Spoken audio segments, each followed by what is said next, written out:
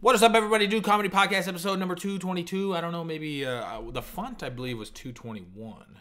So that would technically, if you want to get technical, would make this. Sounds like some technical difficulties, if you ask me. That would make this. It doesn't even fucking say when I click on it. Let's see. No, it doesn't want to say. Some technical difficulty. Okay, so this is episode 222.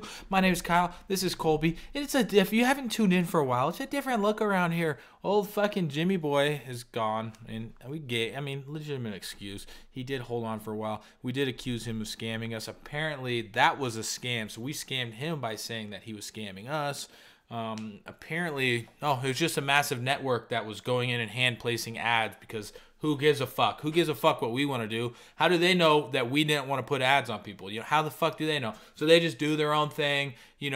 We're asses and they're sticking their dicks so far in our gaping tight holes that we are finger fucked. Burns, on the other hand, he put up a pretty big fight to entertain you guys. And he said, "We recording today?" That's literally been his only response for the last 5 shows. So the ones he missed, his response after just completely going AWOL, not even giving us an excuse, is just saying, "We recording today?" And then nothing else. No, like, "Hey man, I'm gonna fight for this." Shows you what he felt about the show the whole time. And this honestly, show smells like Capri Sun. I feel like we're bringing the passion, and I'm gonna be completely transparent. I need to get the fuck out of this office and set up my podcast stuff in my other office because I already told you I'd commit right now to recording it live there. Podcast room? Not recording it live like on Twitch. Doing it in person, in person. Yeah. Put your camera up. Because if we set your camera up through OBS, we would get the HD and then I can sync the audio super easy. Oh no, it would be absolutely simple. We've done it before, and I think so. If you're unfamiliar, for Beersy, I got an office space that's an upstairs. And the total cost of our upstairs office space after internet and everything is like $1,100, $1,200. If I want to take the whole damn office, $2,600. But I also know, like, I have some people that are interested, like Drew is interested in office space. Not that I, would need it, but I'm like, well, okay, maybe he could take $300-$400 and take a room, and so it really cuts into the cost if that's what I felt I needed to do. But we would run the podcast out of this upstairs because I fucking took like 10 boxes upstairs. I'm like, nah, we're done doing this shit. But then I saw the dude, my landlord at Safeway, and I was like, hey, I'm thinking about taking over the whole office. He's like, if you want to take it over, I'll be out tomorrow. And I'm like, fuck, dude. So it's easy. We could really turn things up in person wise.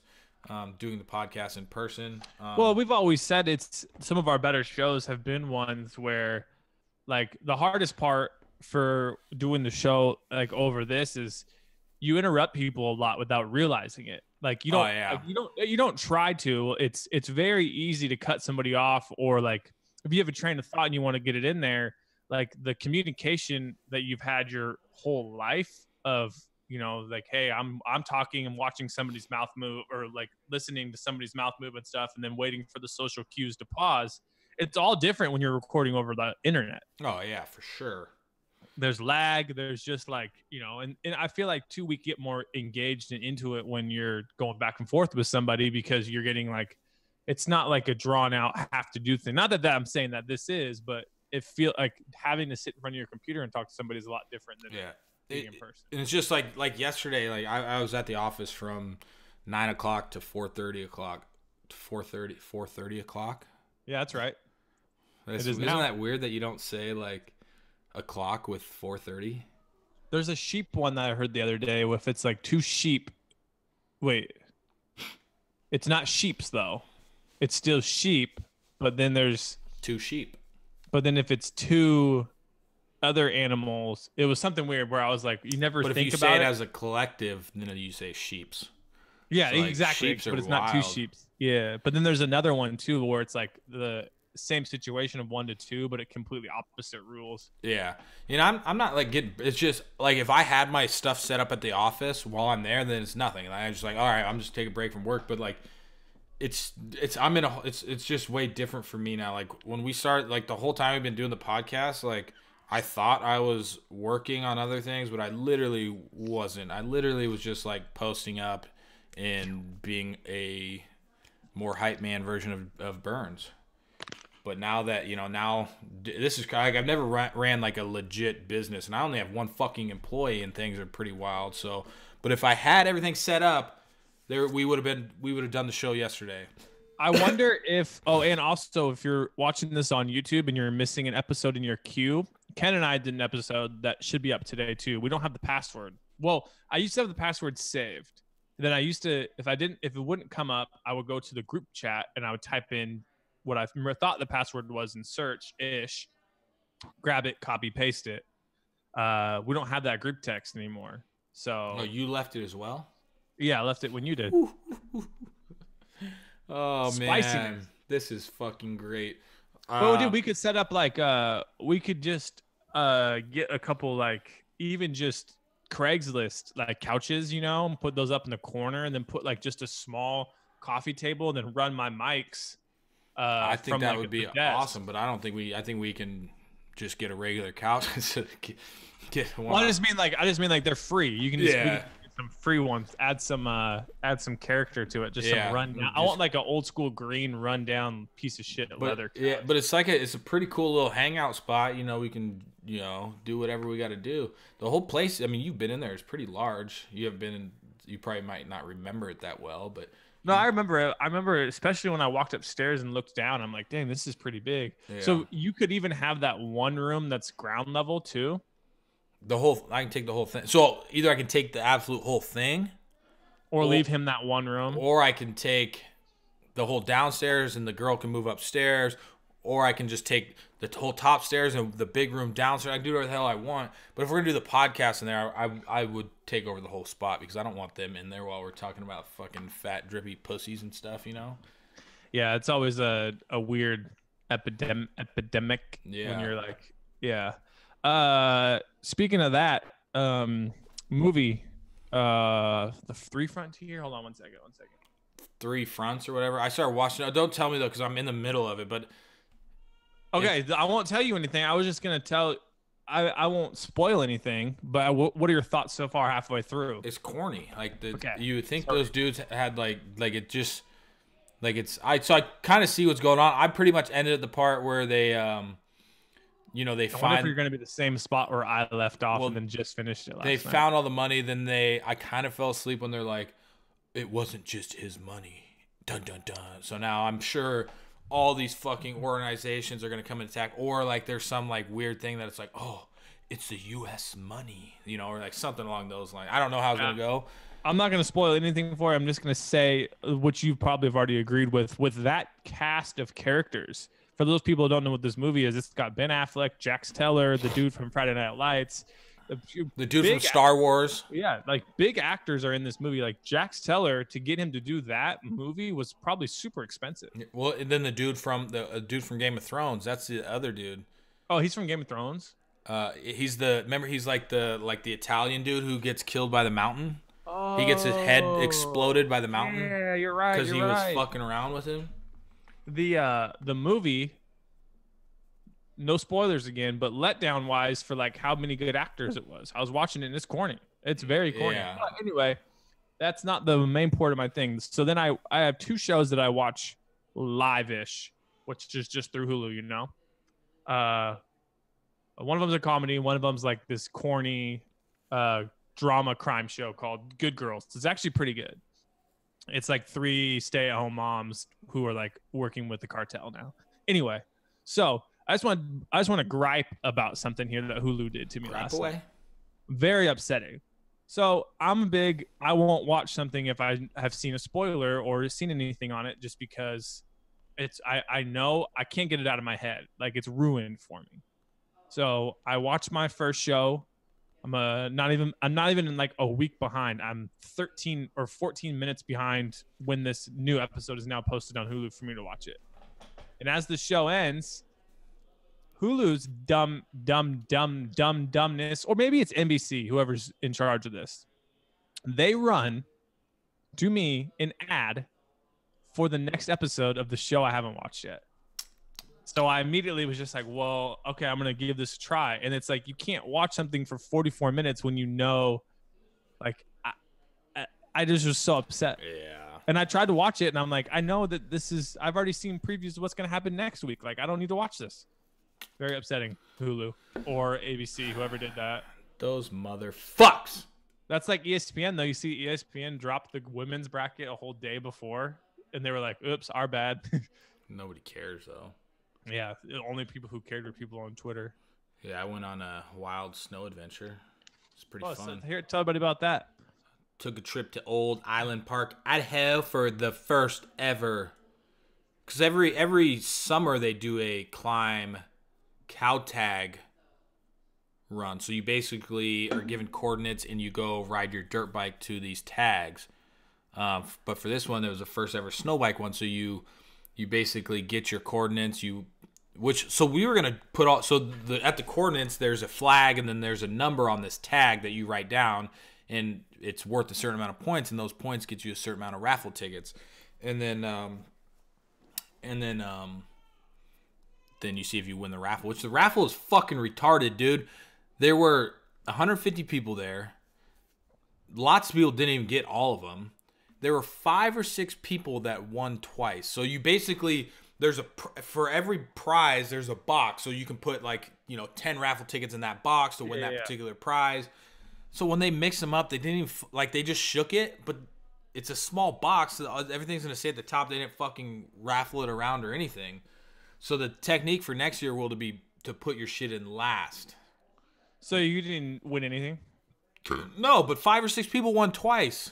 That's annoying. Yeah, but so it was pretty strenuous riding. So you have to have some form of GPS, and basically you have to find these coordinates, or at least the area of it. We were gonna do it by hand on a phone. Oh my god, it would have been a fucking nightmare because you have to pull out your phone, look for it. I mean, it's you need something while you're riding to look at. So we bought these Trail Tech things, and so it actually gives you a straight aerial shot to the flag, So it would have been imagine having to stop and look at the phone, your phone, and take it out of your pocket, because you don't take a straight line to it. Sometimes you're oh, these trees are too thick, we got to go around, or there's a road, we got to go around. It would have been a fucking nightmare to attempt to do it without one of these Trail Tech things. But I mean, it was fun. Snow bike riders and just snowmobilers in general are a different breed. That's just not really dudes I'd hang out with. But I mean, it was fun. We met a dude who parked next to us, who came by himself, so we just ended up riding with him. And we found all the tags. There was 28 of them, and I was fucking dead. Some of the spots you're going straight downhill. I mean, it was crazy, but definitely gonna do it every single year.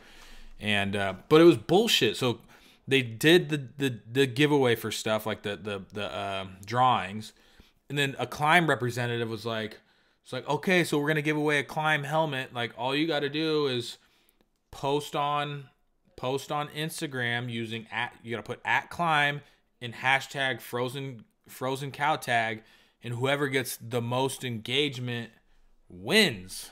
Huh. Oh, yeah, so I posted it. They haven't announced a winner or anything. I should easily fucking win. I have 1,200 likes on there. I have more. Lots of people posted videos and other pictures with 30 likes, and some videos have 400 views. But I got fucking 1,200, 1,300 likes on a picture. You think they just hit me up to win? No, it's bullshit. It sounds like one of those classic. The new thing on Instagram, on stories, is someone will be showing something. So let's just use a food guy for an example. He's showing this part of his food, showing that part, and then in the middle of showing it, he'll be hey guys, make sure you go check out my new post. I just posted it. I'm gonna be following 3 people who go and leave the funniest comment about what I just posted and what I'm eating. And then it goes back to him doing it, and then you go look at the post, and then there's dumbass people who are oh my gosh, those are spicy looking chicken wings, tag 3 friends. What? Oh my, that's the new thing, dude. Or just people like Jimmy that are I woke up in a good mood today, I'm gonna follow some people. I'm just that's always a weird one for me, because I if I would rather unfollow people. Yeah, well, he doesn't. I woke up in a good mood. He doesn't stay following those people, but it's a technique they tell you to do. People get excited about it. They're fuck yeah, dude, follow me. Look at my post about nothing. you know, but whatever, man. I'm just bitter. I'm a dick. The people that used to do that a lot of the times were like when the like Justin Bieber was blowing up, it'd be like followed by Justin Bieber's mom, like fan accounts and stuff. Yeah. But I mean, whatever. It is crazy though. Like some of those fan accounts, like when my sister was like 13 years old, she ran a fan account that would get more engagement than like anything I've ever seen at that time in my life. And she's just like, "Oh yeah, I got all these people who are going to concerts and they're sending me like exclusive videos and stuff for my page to post." And I'm like, "You should make some money off this." She's 13. She obviously never did. Yeah. Speaking of your sister, because his sister did some like marketing for my Beersy page, I think what got me, so right now I can't post a picture on my Beersy Instagram. I like refresh and it just instantly disappears. But I found because it's unfollowing. I found a thread on Reddit of it happening to a shit ton of people, and it's just temporary typically. I can still post videos into my story, but a lot of the people did say I was running, you know, like a follow bot or a like bot or something along those lines. Yeah, for sure. So I think that's what got me. But I can still post videos for now, and yeah, I think normally what those things will do is they'll do the unfollow sprees, and it probably just makes your account get into some queue like, hey, there's a lot of activity. Yeah, too much. And on top of me, dude, when I left to Island Park on Thursday, I had 5,000 Instagram followers. I'm about to hit 30,000. So like that's a pretty big boom for a page that just kind of came out of nowhere. That only has 20 posts on it. I mean, fuck. So yeah, so it could be a lot of things. It could be. I think it's a combination of both, but I can still post videos. I just can't post pictures, which whatever. Yeah, I'm sure it will come back. Oh, yeah, I'm not. A lot of people said that their shit ended up fixing itself, and so I'm not too concerned about their bill. Hey there, Bill. Hey there, Bill. So I don't have car still. You know, I haven't had one for a couple weeks because I can pick you up for lunch, nigga. The Jeep dealership gave me the classic everything that has to go, you know, into it and everything, you know. I'm like, oh man, that seems like a lot of stuff, you know, yada yada yada. I'm just gonna get a second opinion just via like text message to Lita's friend's brother, who, you know, is a partner of a mechanic shop, like fixes our car all the time. So he's like, oh, that's interesting that you'd have to do both of these things and that. He's like, can you have them send me this report? Took him a day to get this report that they supposedly already had written out for us, you know. So then that was like red flag one. Then he gets it and he's like, okay, yeah, I could see this, and this.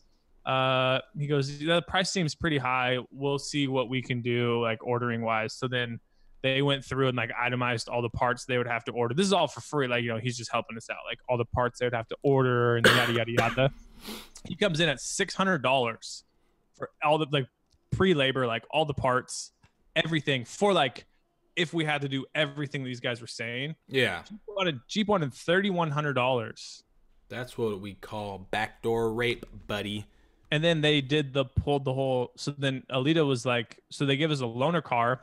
Then they dropped okay, well, it's going to be $29 a day now for this car. She's like, no, okay, that. I don't want that. I'll come pick up the Jeep.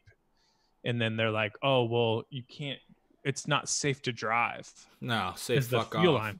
So she's like, oh, okay. So then she starts texting Derek, and he's just like, oh, it's just a tactic that they're using to be like, it's dangerous, you know, whatever. No, take that shit. Well, so then we have Geico, who gives us like a free tow that we've never used, you know? Yeah. So she calls and she's like, okay, I talked to Geico and they're going to come pick up the Jeep. And the guy's like, oh, you can actually probably drive it to Seattle if you want. It's not that far. It will make it. She's like, well, I already have the Geico free tow. So they get the car in. This is a long story, but this has like been 2 weeks. Now they get the car in and then they run just a diagnostic, just like the Jeep guys did. And they're like, I mean, maybe half of this stuff makes sense. Like, obviously, like the fuel line did need to get replaced, but they said that a lot of the stuff that they were saying, like, it didn't need to be done like today type stuff. They're like, but even if we did all of everything they're asking, it's going to be way cheaper. So I'm saving about $2,100 just by doing a little bit more. But they probably get so many people with the whole like we can't. Yeah. Well, That's especially been if they're a my Jeep, dilemma. especially if they're a Jeep dealer, you would think you trusted them, but no, man. Oh, that's who you would think would be like the most trusting person. Well, then Bryant, the guy that did my deck as a truck like Kyle's, he's telling me his story. He's taking his brand new, like $50,000 truck, $60,000 truck. More He's than taking that, it in yeah. like he's taking it in, and it's been like months worth of like maintenance where they'll just be like, "Oh yeah, sorry, we'll get it fixed for you." Yeah. Oh yeah, sorry. No, they give you the ring around. They're your best friend when you buy it, and then you want shit to get done that should be getting like his sunroof. Like it's just like mine. Mine's fucked. It doesn't even open, and they keep telling him nothing's wrong with it. Then he tries to open it, and it's jammed. Like mine's jammed closed. But I guarantee if I take it in there and try to open it, it'll just open fine and close. That's how it goes. It's always yeah. When I was that's just like the unlucky. I just wish people were more honest. Like I get that there's like a line of like running a business where you have to like pay your employees, but like that's just a markup to just try and take advantage of somebody. Yeah. Everybody does it. It's the world, man. Why can't we all just be good people? Oh man, There's too many bad people. We can't compete. it is fucking loud out there. I need to get out of here. Where are we gonna eat lunch? Am I coming to snag you for lunchies? Because I gotta make a video. I gotta make a Beersy video, the new iteration of my ad. Yeah, I got a text message from you this morning. I don't understand that. So it was a promotion one, right? I need to turn those off. Yeah, but I've never even bought anything. That's what I don't get. I don't really understand because I was just curious. I sent 50 text messages This is what to. the text said. Was yours the promotion or abandoned cart? Mine says Dr. Pecker Beersy has arrived, limited, so we are giving first priority. Check it out here, and then it's like a link that says to shop. Yeah. So basically, it's a.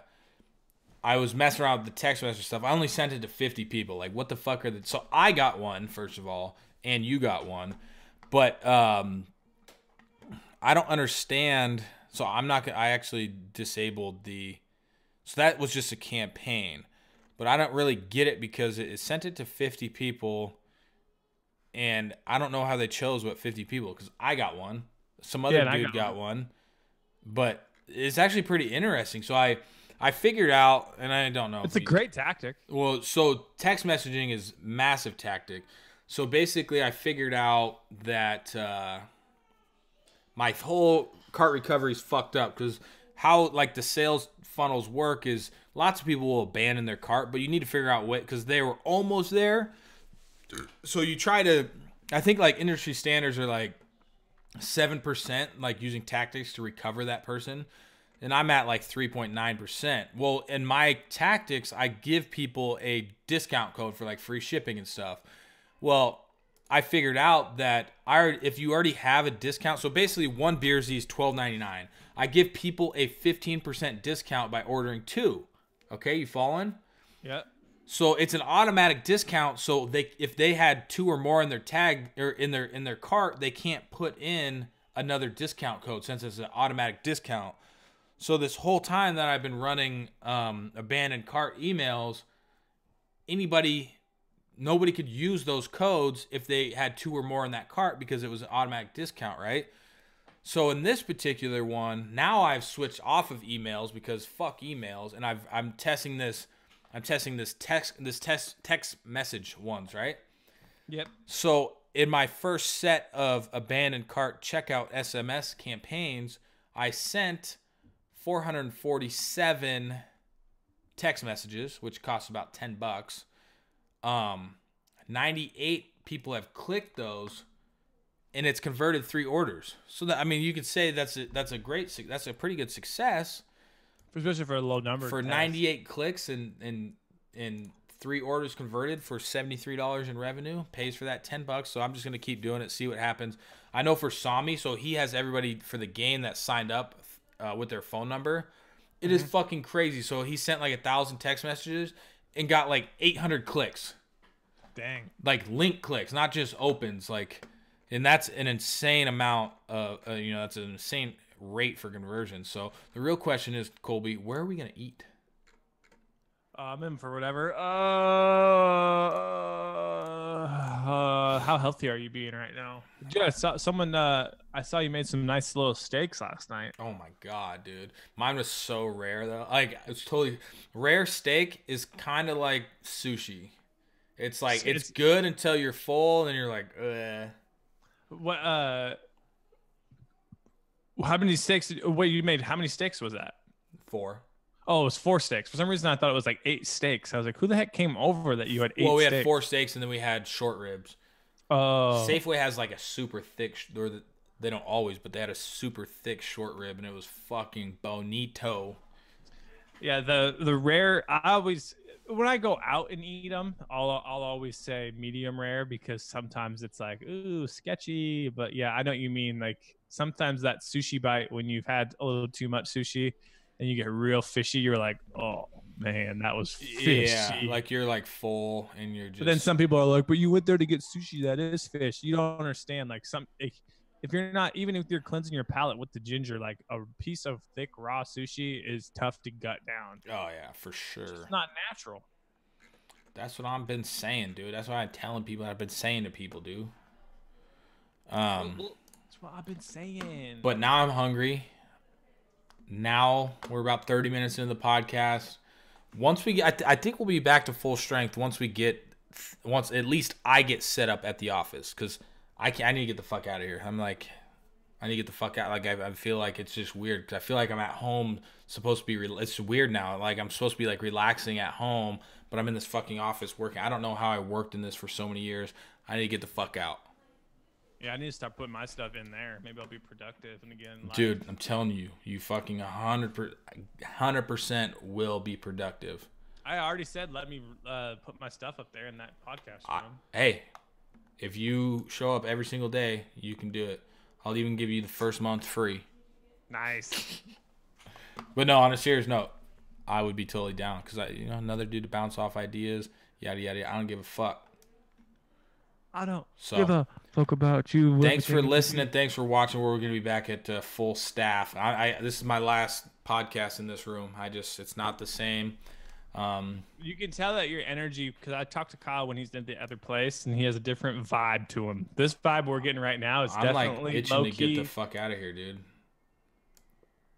It has nothing to do with the show. It's just like this is work, but I'm like it's got me in a different mindset. I ain't really feeling it.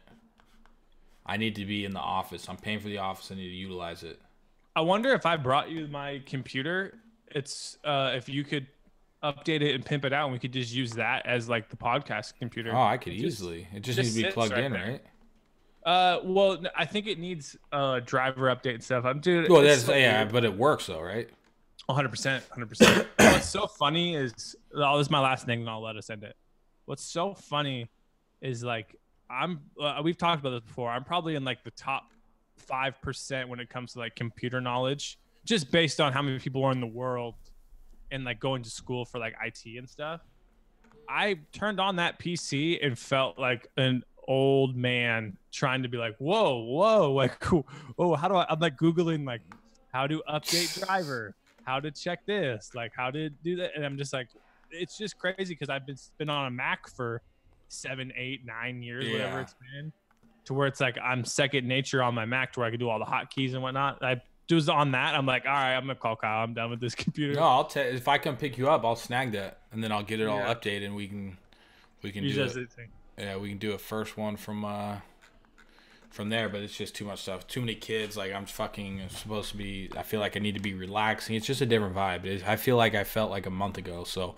Oh great, he's gone. I'm out. Fuck this show. God damn it. See you guys later. Bye.